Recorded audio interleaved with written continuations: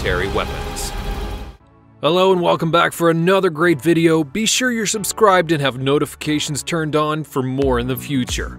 Polaris rolled out its ground robot, the MRZR-X, the first optionally manned and hybrid-powered vehicle currently in the running for the U.S. Army's competition for an unmanned equipment transport vehicle at the Association of Unmanned Vehicle Systems International Conference.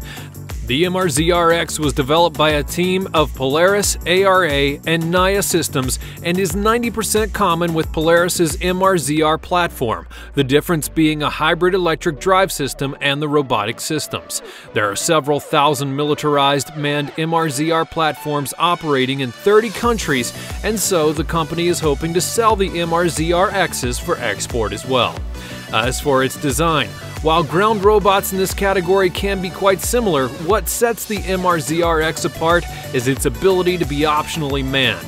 The vehicle was built using Polaris's current D4 platform, that's preferred platform among Special Operations Forces and the Marine Corps for their ultralight mobility. To transform the D4 into the MRZR-X, Polaris installed an export power system, which is one of the requirements for SMET. Power can be generated through the vehicle while it's moving at a lower rate and at a higher rate when stopped. The D4 and D2 variants are pure diesel, and the MRZR-X is Polaris's first hybrid vehicle, which provides extended range and the power export capability. Polaris also designed the vehicle to be modular, and for now, the SMET requirement is to use a remote control to guide the vehicle. But further down the road, Polaris does anticipate the Army wanting to develop more capabilities using teleoperated means and leader-follower technology. The 4 chosen companies are supposed to build 20 SMET platforms each that will be issued to 2 infantry brigade combat systems in order to be tested and analyzed for their utility in the field.